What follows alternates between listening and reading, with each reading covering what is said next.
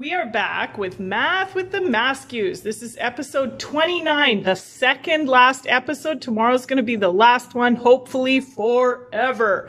Definitely for you guys. So again, I've got Mark here helping me today. And today we are going to look at the probability of compound events, which means more than one event. So the last 2 days we've been looking at rolling the die once, or we've been looking at... I don't know what we've been looking at, but we've been looking at one event. So today we're going to take a look at multiple events. All right, Mark, what do you have with you there? 2 dice. You have some dice, right? If you were to roll one of those die, what is the probability of you rolling a 1?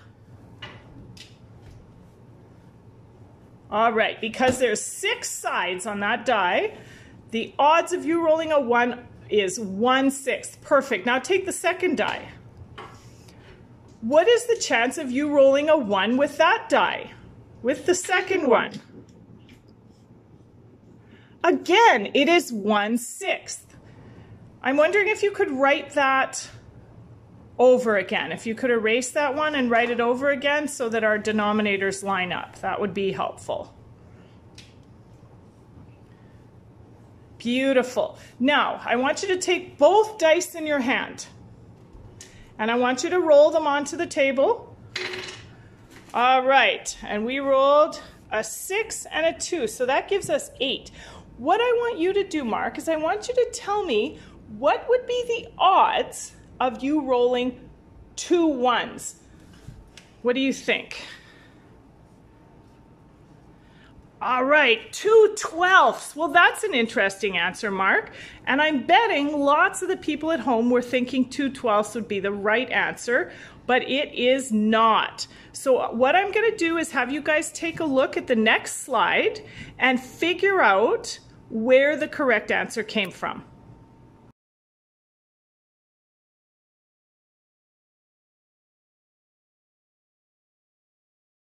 All right, Mark, you had a chance to look at the next slide too, right?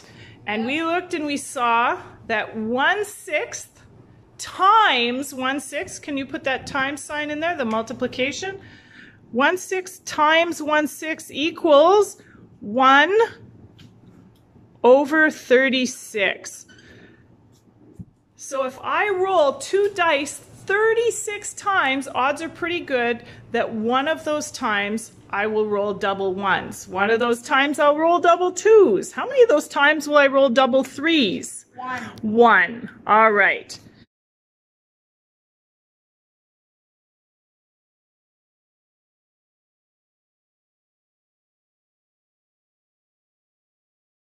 Great. So everybody's had a chance to see those chips, so we know that we have 5 red, 3 yellow, and 2 blue.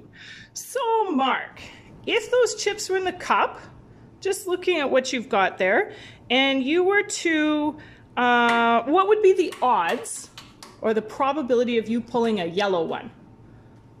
I'll write down my answer before I tell.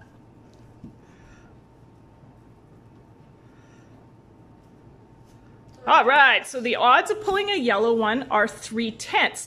Now, if we're looking at what we call independent events, and you take that yellow one and you put it back, what are the chances of pulling a yellow one again? Well, obviously 3/10. Good. So, further to that, what would be the chance then of pulling yellow twice in a row, Mark?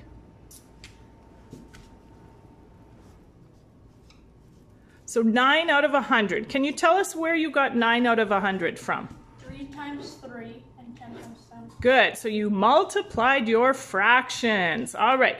So the chances of pulling yellow twice in a row would be 9 out of 100. Well, let's try the same thing there, only let's use blue this time. Let's see if you can walk us through how we would want to get blue twice in a row. What would be the probability of 2 blues in a row? Okay, 2/10. All right, could you possibly put those in lowest terms? Yes. What would be the advantage of putting them in lowest terms, Mark? Easier to multiply. Good. The lower the numbers are, the easier they are to multiply. So I see 1/5 and 1/5. What are you going to do with those numbers now?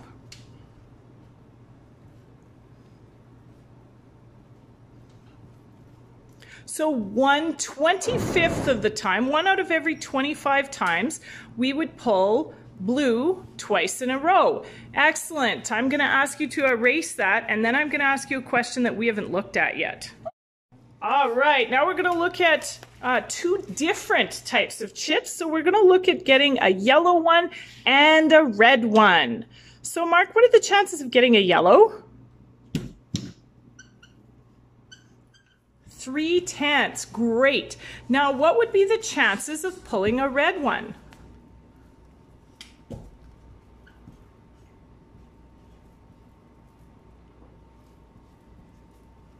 Okay, so we've got 5/10, which is 1/2. Can you erase the 5/10 and just leave the 1/2 there? Yeah. All right, maybe get rid of that equal sign too. Great. So if I've got a 3 out of 10 chance of pulling a yellow one and a 1 out of 2 chance of pulling a red one, what are the chances of pulling yellow then red?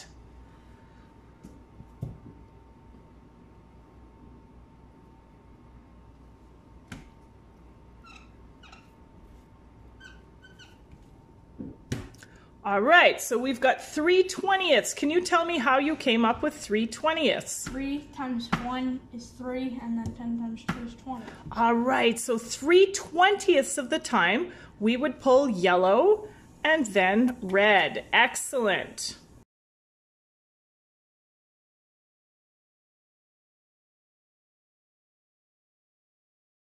So everything we've done today has been assuming that we have independent events, which means that they happen separately. So we've been taking one and then putting it back. What we're going to do now is we're going to take a look at a dependent event. So Mark, I want you to grab the cup there. There's the cup. Close your eyes and pull one out. All right. Yellow. You pulled a yellow one. Woo. So what were the odds of you pulling a yellow one? 3/10. 3/10. So I want you to write down 3/10. Beautiful. Now this time you are not going to put the yellow one back. Okay? What are the chances of you pulling another yellow one?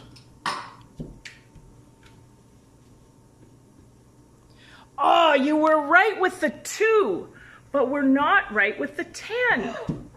What should that be?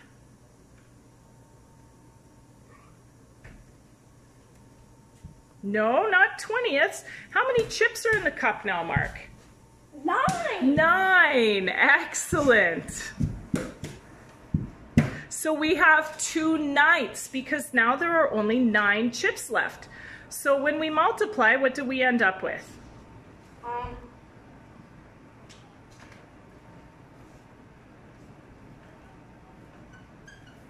6 out of 90. So there is a 6 out of 90, or if we put it in lowest terms, 1 in 15 chance that we would pull 2 yellows in a row. All right, put that yellow one back.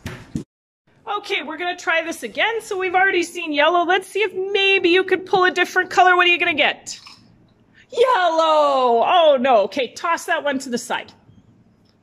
All right, okay, try again. Okay, so what were the odds of you getting red there, Mark? So the odds were 5 out of 9, but I thought there were 10. We threw the yellow one away. We threw a yellow one away, so 5 out of 9. Good. Now, Mark, what are the chances of you pulling another red one right now?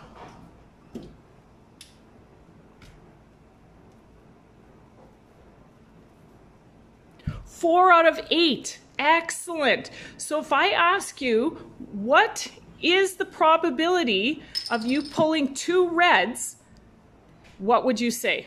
4 out of 8. Okay, you're going to multiply them, and what do you end up with? 20 over 72. Now I'm going to ask you a real hard question, Mark. Can you put it in lowest terms? I can't. Sure you can. You just got to divide them by 2. Oh.